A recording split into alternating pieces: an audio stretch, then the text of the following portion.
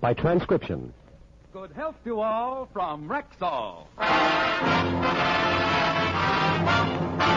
It's the Phil Harris Alice Faye Show, presented by the makers of Rexall drug products and 10,000 independent Rexall family druggists. This is your Rexall family druggist here to say hello and welcome for the 10,000 independent druggists who have added the word Rexall to our own store names. You know us by the orange and blue Rexall sign on our windows, but our best identification is that we carry the 2,000 or more drug products made by the Rexall Drug Company. Household words like Rexall aspirin, for instance, the fastest acting aspirin you can buy. Yes, by laboratory test, Rexall aspirin disintegrates faster than any other leading brand tested. And it's quality like that we family druggists are talking about when we tell you can depend on any drug product that bears the name Rexall. Good health to all from Rexall. And now your Rexall family druggist brings you the Phil Harris Alice Faye Show. Written by Ray Singer and Dick Chevrolet, with Elliot Lewis, Walter Tetley, Robert North, Janine Roos, Ann Whitfield, Walter Sharp and his music, yours truly, Bill Foreman, and starring Alice Faye and Phil Harris.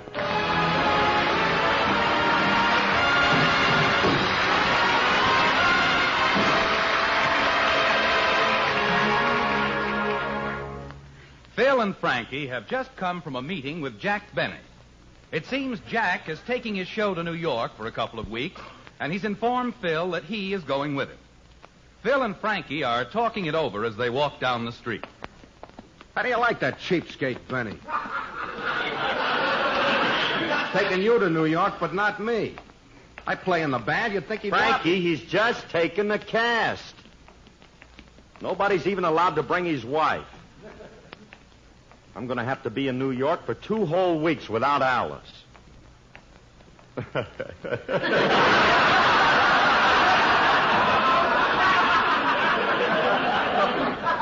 Just take Harris on the loose in little old New York.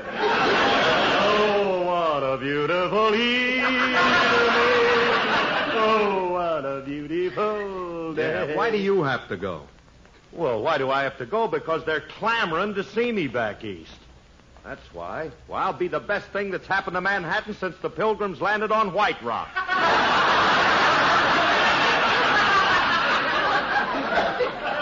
Oh, gee, Curly, I'm disappointed about not going on this So trip. was Alice. I called her and told her as soon as I found out. Frankie, I'd pay your fare, but it'll cost me about $150 to take you on this trip, and I can't spare the money. Yeah, if I could only raise the dough myself, Frankie, why are we stopping in front of this pawn shop? Curly, I got the solution. I'm going to hock something to get the money for my fare. Come on. Oh, will you, Frankie? Gee, it'll be swell having you with me. Ah, it's a nice little store. Where do you go to get the money? Right over to that cage marked Remley.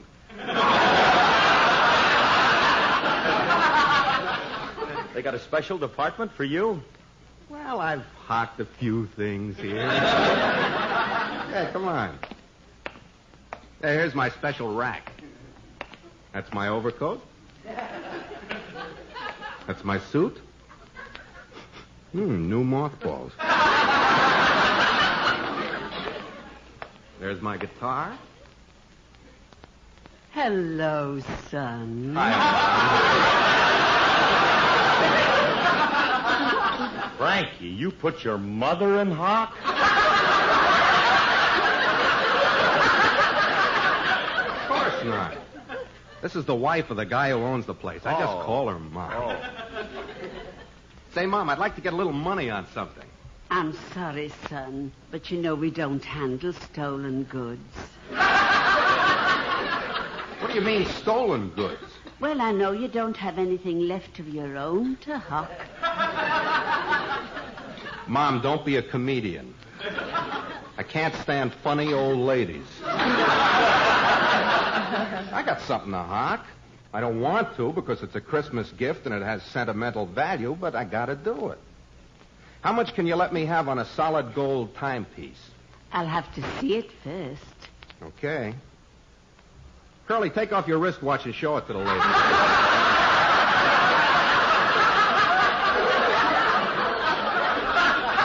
want me to hock the wristwatch that Alice gave me for Christmas? Why, I'd rather give you the gold out of my teeth than Remley, get your hand out of my mouth. Now, Curly, if you're my pal, you'll let me hock your watch. Won't do you any good in New York anyway. What do you mean? There's a 3-hour difference in time.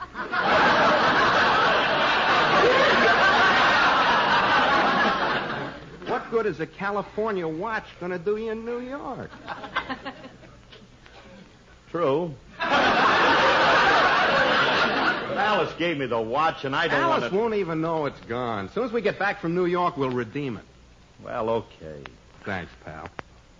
I want you to know I'll never forget this. Someday when you're broke and down and out, lying in the gutter, you just call on me. Why call? I'll just nudge you. Look, I'll get the 150 from Mom, and I'll go down and see Bill Riggs at the Santa Fe and buy another ticket for the Chief. Then I'll go home and break the news to Alice. Now, meet me at the house later. Right.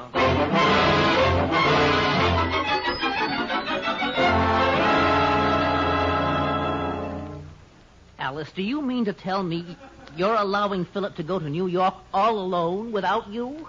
Well, why not? When he called, he said he was going on business. Business my elbow.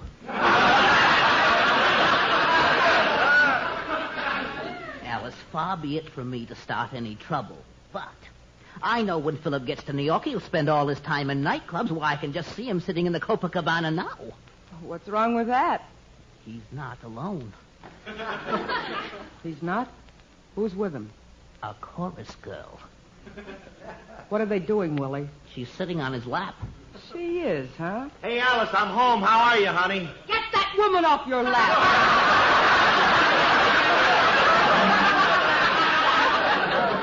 What woman? What lap? Now, don't try to squirm out of it. Willie saw you sitting at the Copacabana. And with a redhead on your lap. Oh, Phil, how could you? Oh, I gotta lock the liquor cabinet. These two have been sniffed in my brandy. Alice, what's going on here? I'm just teasing you, Phil. Willie has an overactive imagination. He thinks you're anxious to go to New York without me. You're not. Are you, Phil? Oh, honey, how could you even ask me that? Why, going to New York without you is like going to Chicago without you. Well, at least I got an answer. It doesn't make any sense, but it's an answer.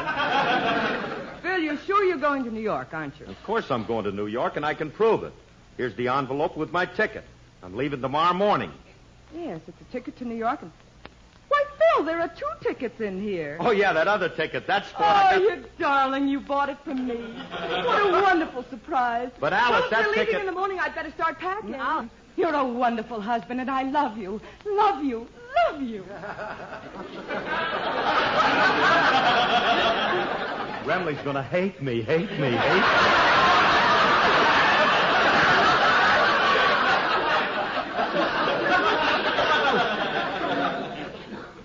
That's his ticket. There it goes. Well, if I can't take Frankie to New York, I can't take him. I really should take Alice anyway. After all, she's my wife. And it'll be kind of nice having the little woman by my side. And besides, I can't get out of it now.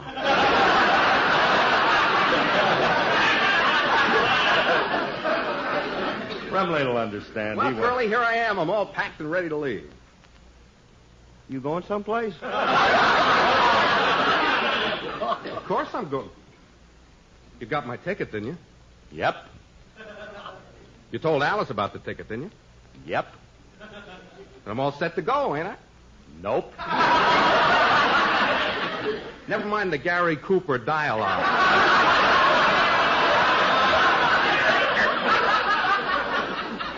What happened to my ticket? Alice found it. She thought it was for her. She's going. Alice? Curly, something's got to be done about that woman. I can take just so much. Why didn't you talk her out of it? I couldn't. Well, I'll talk her out of it. I'll speak Before to I her. forget, Phil, Mr. Scott called and he wants you to call him at Rexall. Oh, hello, Frankie. Hello. Did you hear the good news? I'm going to New York. You're going to New York? Mm-hmm. During the blight? What blight? The locust blight. Those little rascals have engulfed Manhattan. They've eaten 12 floors of the Empire State Building and a Hoboken ferry boat. Frankie, stop with your wild story. I'm going to New York, and you can't talk me out of it. Now, if you'll excuse me, I'll go upstairs and finish packing. And, honey, don't forget to call Mr. Scott. I'll call him later. Well, Frankie, I guess you don't go to NY. That's what you think. I'll just have to hock something else. Wait a minute. I got nothing left for you to hock. Curly, don't expect to hock anything else of yours. That's better. I'm not a heel. This is Alice's fault. I'll hock something of hers. Let's see.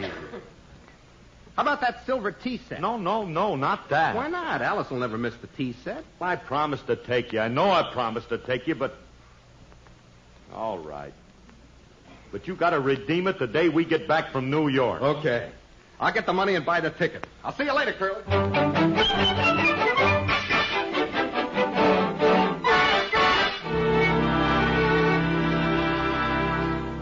Well, Curly, I did fine. I got my ticket to New York right here in my pocket. Good old Mom. She gave you $150 on the silver set, huh? Well, not quite. I had to throw in a little something extra. Gee whiz, Remley, I hope Alice don't notice that tea set and my watch are missing because she'll suspect that we're up Well, to... Phil, I'm all finished packing. Gosh, it's tiring. Well, it must be, honey. Is there anything I can do for you? Yes. Look at your watch and see if it's time for tea. Tea!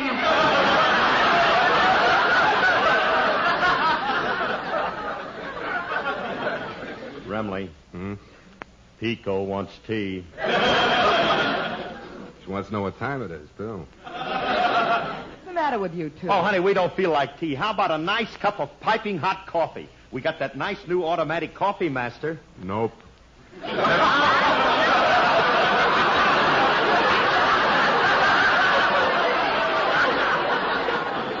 What do you mean, nope, Gary? When I hocked the tea set, that was a little something extra I had to throw in. What are you two mumbling about? Make up your minds what you want to do. Oh, yes, I almost forgot it. How about a round of piping cold water? Remley, we still got the sink, haven't we? Oh, never mind. I'll go in and make some hot chocolate. Okay, honey, that'll be fine. Yeah. There's an Erlin, huh? Well, we better be careful. Look, before you get in any more trouble, why don't you go home and I'll meet you at the train tomorrow. Now, don't lose the ticket. Don't worry. I got it right here in my pocket, and I won't. Ooh. Curly, it's gone. I got a hole in my pocket. It must have dropped out. Oh, no. You pawn my watch, Alice's tea set, and the coffee master to buy your ticket, and then you lose it. Now, what are we going to do? I wonder how much I can get on that portrait. Don't touch that! That's an oil painting of Petrillo, you fool.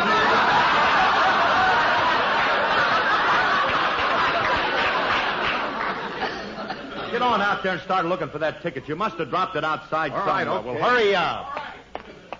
Oh, that Remley. How can a guy be so careless? He'd lose his head if I didn't tighten the screws for him every day. Gee whiz, I'm You not... fellas like them to What happened to Frankie? Oh, honey, he had to go downtown. You know, honey, it's going to be nice in New York.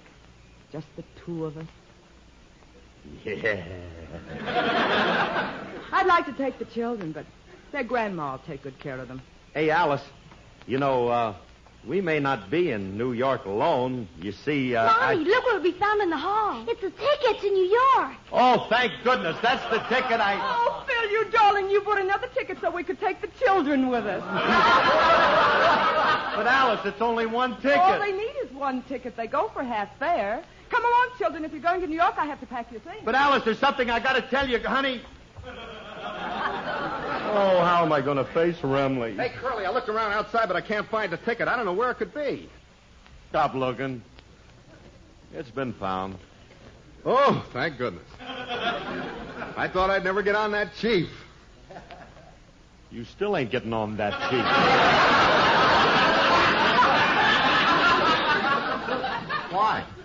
squaw is taking her papooses. Might as well tell you the kids found a ticket in the hall. Alice thought it was for them, and now they're going now. I gotta destroy this family. Curly, you can't do this to me. You promised to take me to New York, and you gotta go through it. I know I promised to... Oh, all right.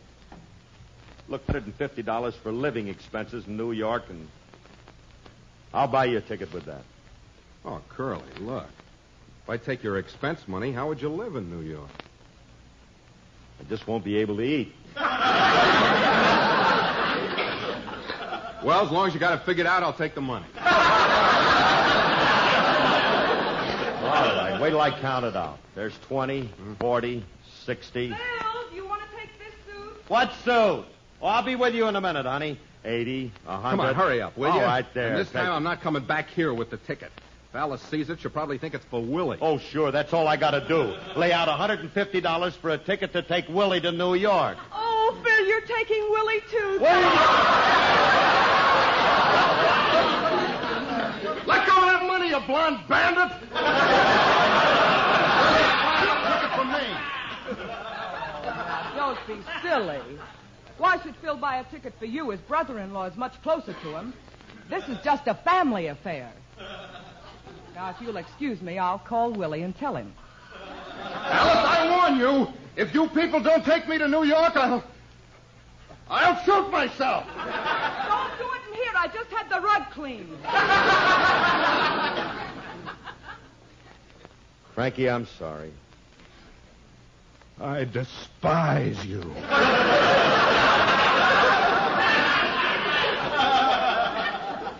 I still want you to go, but I haven't got any more dough.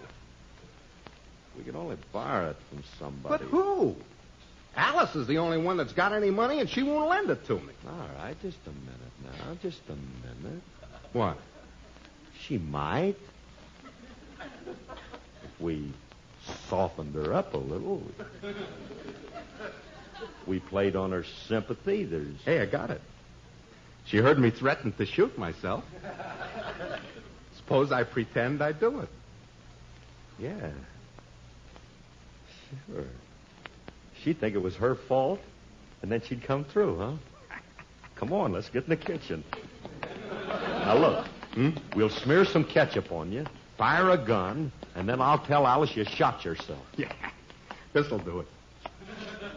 Hey, where's the ketchup? We haven't got any ketchup, but here's some chili sauce. Now, just lie down there, and I'll smear a little on your chest. Yeah. Yeah, there you are. How do I look? Like a side order of French fries. Nah, it ain't gonna work, Remley. It's too lumpy. Won't work. What we need is real blood. Stop staring at me.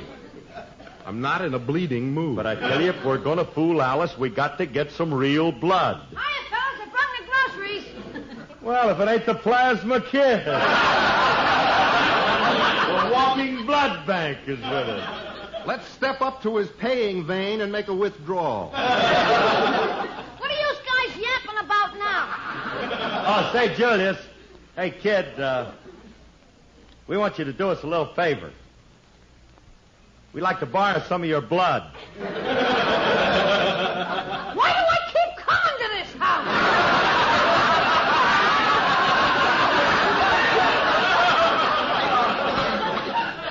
You guys going into the vampire business now?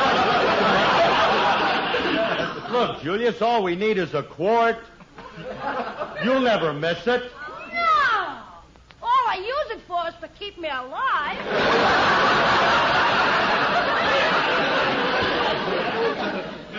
At the risk of appearing inquisitive, what do you want my blood for? So Mr. Remley can go to New York. Oh. Why not take 2 quarts so we can make a round trip?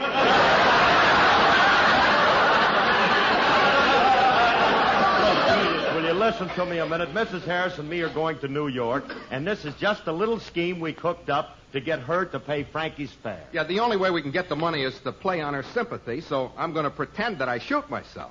That's a very smart scheme. But I know a way you can improve on it. How? Don't pretend. Hey, Ramley. The kid's right. If you used a real bullet, it'd fool Alice completely.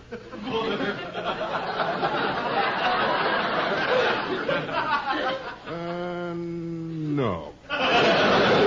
I'll just spread this chili sauce out a little thinner. Yeah, that looks pretty good. Yeah, it looks perfect. You can't tell that from real blood. But I have a feeling Mrs. Harris will know it's chili sauce. How will she know? I'm going to tell her.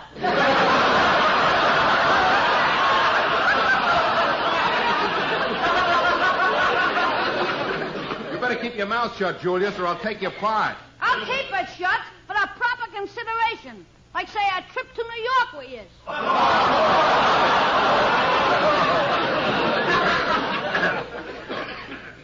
He's got us, Curly. I know. All right, Julius, I'll try to get enough money from Alice for both of you. Now, look, Julius, here's how you can help. I'll go inside and talk to Alice. And when you hear me say, Frankie is broken-hearted, you yell, stop, don't do it. Frankie, you fire the gun, and I'll tell Alice you shot yourself. Right. Okay. Okay, now don't forget, the cue is, Frankie is broken-hearted. Right. I hope this works. That Alice ain't so easy to fool, you know. Oh, there you are, Phil. Have you called Mr. Scott Oh, yet? honey, I haven't got time for that now. I'm worried about Frankie. He's awfully upset about not going to New York, and there's no telling what he might do because Frankie is broken-hearted. No, don't do it! Oh, no, Frankie killed himself.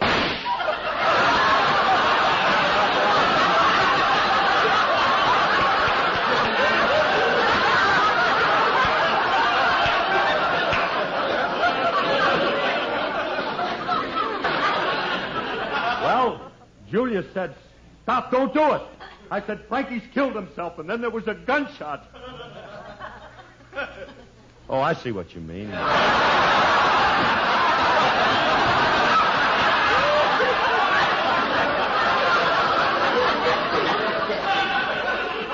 Well, I just had a feeling he was going to do it.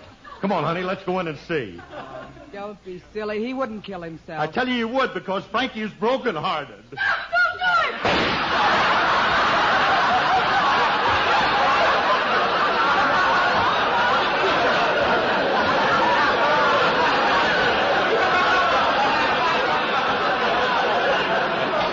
You see, honey, he did it again. Come on, Alice, we got to get into that kitchen. Oh, this is all your fault, Alice, because you wouldn't loan him the money to go to New York. Yes, poor Frankie. We better get to him fast. Look at him, Alice. Just look at him. Look at him lying there in that pool of chili blood. I'm afraid he's going fast. Oh, Franklin, speak to me. Say something. Do you have any last request, pal? Yes. Alice, take me to New York and bury me there so my father can visit my grave. Your father lives in North Dakota. Let him commute. Oh, look, everybody. That bullet made a great big hole in his shoulder. We better put something in there to stop the blood. I'll get a cork. That won't do it. I'll get a cork. Get a towel. No, don't bother with a towel, Alice. Just stuff it with a ticket to New York. It's a pretty big hole. You better stuff it with 2 tickets.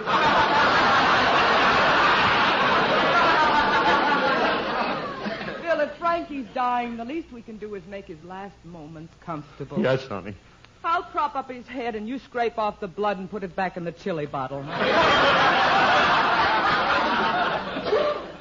Oh, you mean you knew all the time? Of course I knew. I've never seen such bad acting. You should act so good when you die. What's this all about? Well, I promised to take Frankie and Julius to New York, and we were trying to get the money from you. Well, why didn't you say so, Phil? I'll be glad to buy them each a ticket. Gee, thanks, honey. And you can pay me when we get back. Pay you? But, Alice, I can't afford it. Thanks, Mr. Harris. I better go home and start packing. Wait a minute. You kid. I'll see you at the train. Wait a minute. And I'd better finish packing the children. Wait a minute, everybody. Oh, no.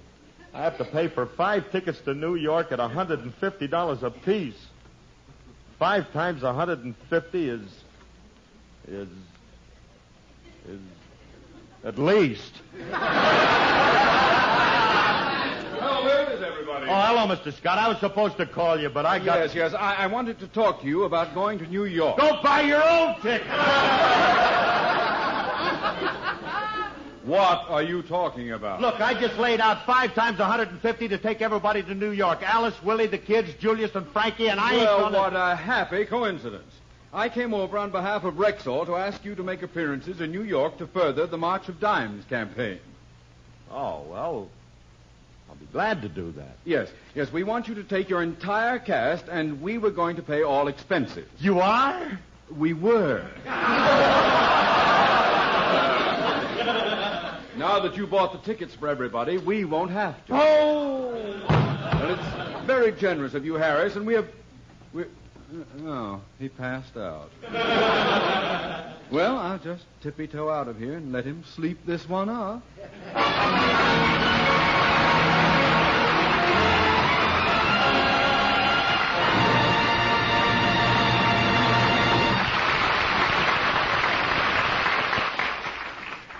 Alice and Phil will be back in just a moment. But first, here's your Rexall family druggist. Everybody's been talking about the cold weather lately, and that always reminds me of one big reason for the uniform quality of MI-31, Rexall's famous mouthwash. Why? What's cold weather got to do with MI-31? Well, ma'am, first I should explain that the antiseptics used in MI-31 include highly efficient yet mild oils. And Rexall's men of science had to find a way to keep them in solution at their most effective strength. After long and careful experiment, what do you think they discovered? I don't know, but I'll bet it has something to do with cold weather. And you're right. After the MI-31 solution is carefully mixed, it's subjected to a rapid drop in temperature in specially designed cooling units. This makes it possible to filter off the excess oils, and those remaining are kept in solution at their most effective strength. And, how strong is that? Well, ma'am, full-strength MI-31 kills contacted germs almost instantly. It's quality like that we family druggists are talking about when we tell you can depend on any drug product that bears the name Rexall. Good health to all from Rexall. Folks, seriously, our entire cast is leaving for New York tomorrow to do our radio programs on the 5th and 12th of February to help further the March of Dimes campaign. And if you'd like to see $1 do the work of 2, give to the March of Dimes. It will gladden your heart. Good night, everybody. Good night, everybody.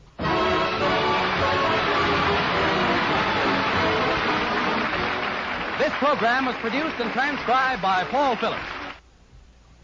If vitamin deficiency is making it hard for you to take this winter weather, try Plenamins, Rexall's popular multivitamin capsules. Just 2 Plenamine capsules a day give you more than the daily minimum requirement of every vitamin for which such requirements have been established, plus valuable liver concentrate and iron. The daily dosage is sealed in airtight metal foil. Just break it off, and the remaining capsules stay completely protected. Ask for Plenamins wherever you see the orange and blue Rexall sign on the window. And remember, you can depend on any drug product that bears the name Rexall.